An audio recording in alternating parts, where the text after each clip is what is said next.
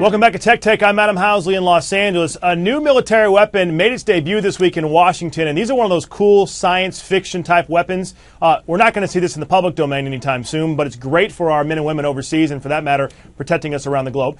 Joining us live is our defense specialist, war games columnist, Allison Barrie. She's in New York this week, always traveling someplace, but she's here to talk about the Navy's new Railgun that fires projectiles 6 times the speed of sound.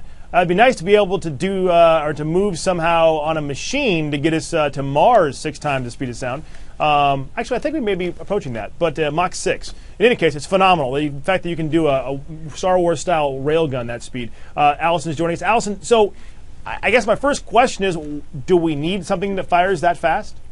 Yes, it's an immensely powerful weapon, and why wouldn't we want our forces to have every advantage when they're out there defending and protecting our country?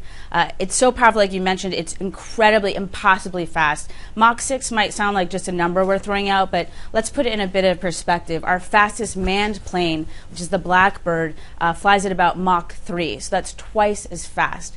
And why is this speed important? Because this sort of weapon uses its extreme speed to eliminate and destroy targets rather than conventional explosives.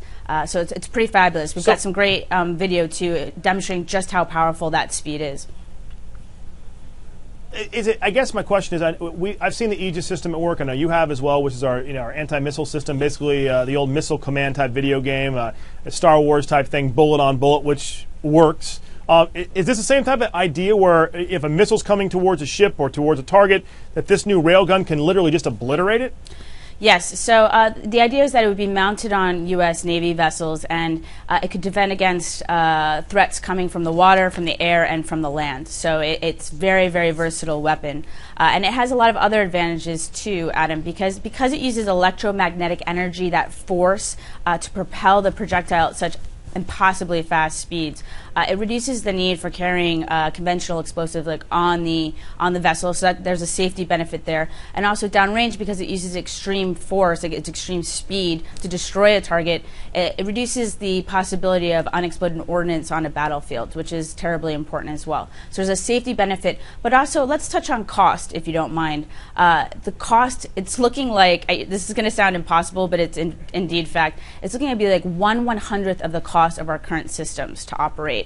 The cost of these projectiles, because of the methodology, is that game-changing. So in a time of fiscal austerity, fantastic news for our military. So is it like so a lot of our viewers haven't obviously been on a destroyer or a naval ship of any type. Maybe they've seen some video and movies and that kind of thing. On a ship, as you've seen, destroyer or whatever happens to be, cruiser and the such, you've got missiles and its silos that are in the deck. You've got, obviously, the anti-aircraft guns, and you've got different caliber of weapons as well. Is this a machine gun looking? I mean, what does the railgun look like? What does it fire? We say railgun, but in layman's terms, what does that mean? Well, we can take a look at, we've got some images. I should mention that this electromagnetic railgun has been developed by BAE Systems with ONR, the Office of Naval Research. And for the first time this week, the reason why we're talking about it is it's particularly timely. They've been making lots of big advances over the last couple of years. The program's been underway since for several years now. But this week, for the first time in our nation's capital, the public will have a chance to take a look at it. Why is it important? You're talking about the different sort of options we have on a Navy vessel. Well, one of the things I love about this is that it really enhances reach, Adam. So if you look at something like the Mk-45, which you'll find on a lot of Navy vessels, part of this program is developing something called the hypervelocity projectile, which is a big fancy way of saying a new type of ammunition. And what's cool about it is that while they're developing it for the electromagnetic railgun, it's also going to be compatible with our current systems like the Mk-45. And from the data that I was looking at, it could increase the range on an Mk-45 up to twice as much as what it currently has, with the same number of sort of 20 rounds. So firing a maximum. So it's incredibly game-changing. Not just the advances they're making aren't just going to apply the electromagnetic railgun, big mouthful, but also to our other systems that you were touching on. You know, looking at some of the stuff from your article, which is on FoxNews.com, of course, and it gives you the numbers as we go to break here. It says basically that the projectile will be 24 inches long, weigh 28 pounds. So it gives you a little bit of an idea of the size of this thing, and obviously it's a heck of a lot safer to use and safer for not only our men and women on the ship itself, but also innocents out in the field who might come across the after effects of this. So, exactly. Allison Barrie, very cool. You want to learn more about this article and more in depth about this new railgun and the fantastic technology behind it on FoxNews.com. You also can find, there it is right there, the U.S. Navy's new Star Wars style railgun. Hits Mach 6.